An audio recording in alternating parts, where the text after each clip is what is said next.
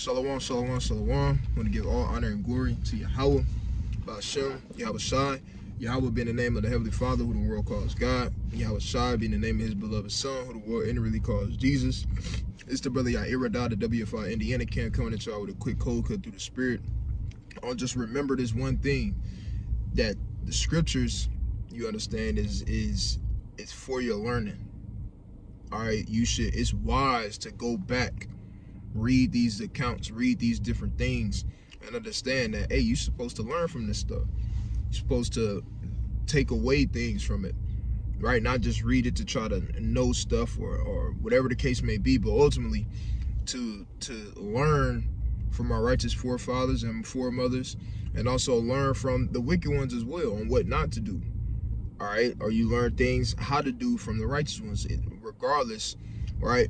A lot of times when people get a number of years under their belt in this truth, you tend to just focus on trying to gain knowledge or this or that. You in the dark sayings and parables and the deep prophecies and so on and so forth. Right? But you got to remember also as well that, hey, these things that's in the scriptures is there to help you grow spiritually.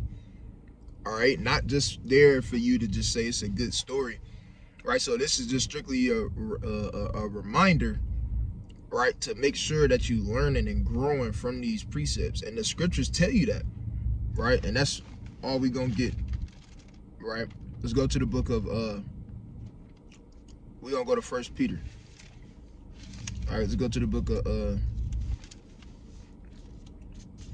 1 Peter chapter 2 and verse 21.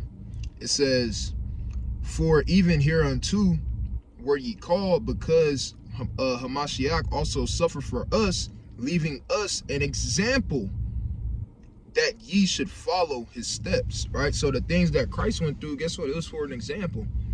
When you think about the trials and the tribulations that he went through, his family turning on him, all right, him praying to the Father, understanding that there were certain things that he wouldn't have imputed unto him. Like when he prayed to the Father in the book of Luke, chapter 21, or it's like in Luke chapter 22, right, and 42 on down, when he prayed unto the Heavenly Father that he would take the cup away.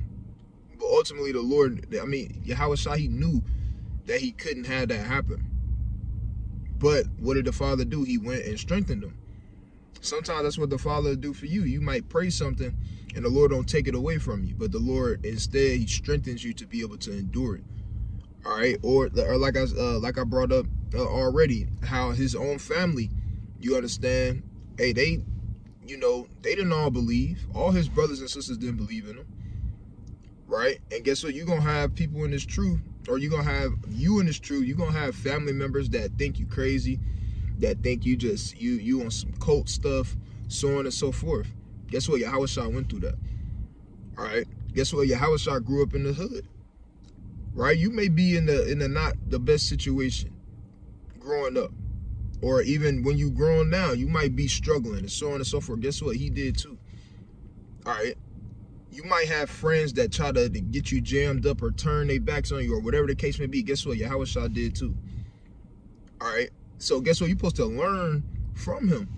Right? I'm gonna read that one more time. This is the book of 1 Peter chapter 2 and verse 21. It says, "For even hereunto were ye called, because Hamashiach has suffered for us, leaving us an example that ye shall follow in his steps, who did no sin, neither was guile found in his mouth."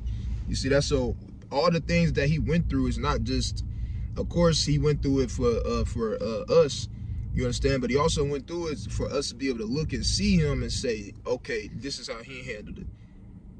All right, okay, let me try to model that. Or guess what? He went through trials and tribulations, and this is, hey, guess what? He prayed to the Father. When he went through those different things, it said he prayed more earnestly. All right, in the same book in Luke chapter 22. All right, so these different things is beautiful to take after, and he told you to take after him. Right? Let's get that in the book of Matthew chapter 11. All right, it's the book of Matthew chapter 11. In verse 29, it says, "Take my yoke upon you and learn of me, for I am meek and lowly in heart, and ye shall find rest unto your souls." So even Hamashiach Yahweh Shai himself told us to learn from him. All right. And that's what we ought to do in these last days. right? So you got Yahushua himself telling us to learn from him, learn from these examples, right? Let's go to the book of actually, let's go to the Apocrypha real quick. Right, real quick. Let's go to Sirach chapter 2 real fast. All right, this is the book of Sirach chapter 2 and verse 10. And it reads, look at the generations of old and see, did ever any trust in the Lord and was confounded? Or did any abide in his fear and was forsaken? Or whom did he ever despise that called upon him? So you have to understand that, hey, when you put your trust in the Lord, all right, that, hey, you're not going to fail. You put your trust in the Most High God, and guess what? Hey, he's not going to forsake you. He's not going to leave off from you. When you come to serve the Lord in sincerity and in truth and learn from the scriptures that he's given us, right? Hey, you Lord willing, you fare well in this thing, right? Let's go to the book of Maccabees real quick. First Maccabees, chapter 2. And 51. Right, this is the book of First Maccabees, chapter 2 and verse 51.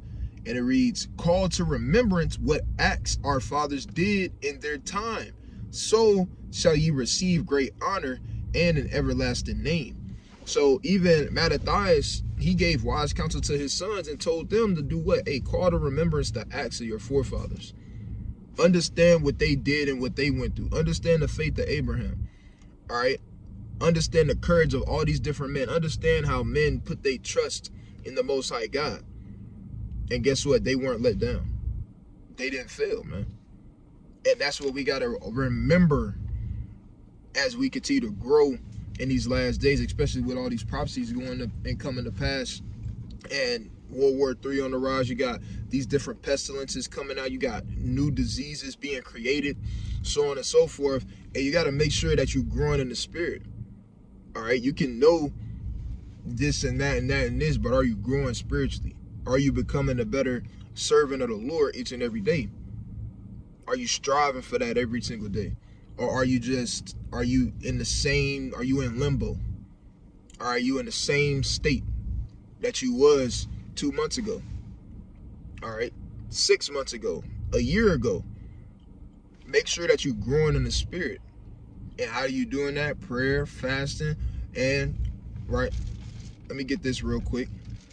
In the book of 2 Timothy, classic. It's the book of 2 Timothy, chapter 3 and verse 16. It says, all scripture is given by inspiration of God and is profitable for doctrine, for reproof, for correction, for instruction in righteousness, that the man of God may be perfect, thoroughly furnished unto all good works. All right, so going back to the precepts, going back to the scriptures, all right, and learning from them, taking these things away to better yourself, taking different attributes from each forefather or foremother and applying it to yourself and trying to grow in those areas to try to ultimately be perfect unto the Lord as he commanded us to be. All right, let's go to the book of how much time? All right, let's go to the book of 1 Corinthians real quick. Classic, chapter 10 and verse 6. It says, now these things were our examples, to the intent we should not lust after evil things as they also lusted. All right, so Paul, right, is talking to the Corinthians, the people in the church of Corinth, and telling them, hey, these things that I'm telling you about, hey, these things are our examples that we should learn to not do what they did. All right, so yeah, you can obviously you can learn from righteous forefathers and foremothers, but guess what? Hey, you got to learn from the bad things that happened as well that our forefathers committed, and learn. Hey, don't do that. Obviously, if you see a lion in the street this way, right? You see a man go that way and he get torn to pieces. Don't go that way. All right. You see something bad going on over there. All right. And people getting done bad. Go the other way, brother. All right. Why would you go, right? Or somebody touch a stove and they get burnt. Why would you go and touch it and do the same thing and get burnt? All right. But instead, try your best, you understand, to learn from that and say, okay, that's what happened to him. All right, let me make sure I stay far from that.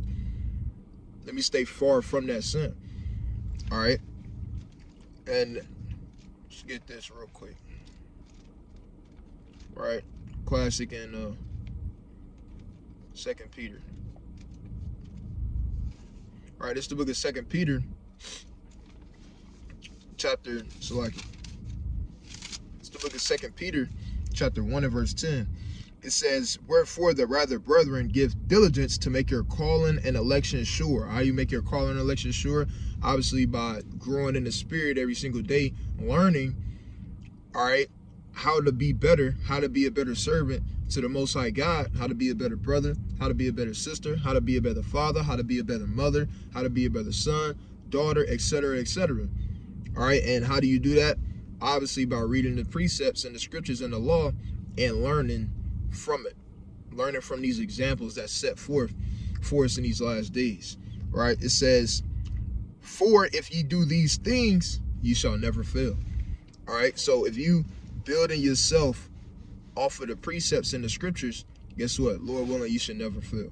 All right, so this is just a reminder to make sure that, hey, we focusing in the last days as well on growing in the spirit, right, and perfecting yourself in these last days for the Heavenly Father, man, right, and going back to these examples that's left for us, right, to these accounts, man, and actually learning from them and applying them to yourself, not just reading it just to say you know what it is or the account that it's talking about. All right, so Lord willing, this is edifying. Kwam Yasha Allah, Shalom.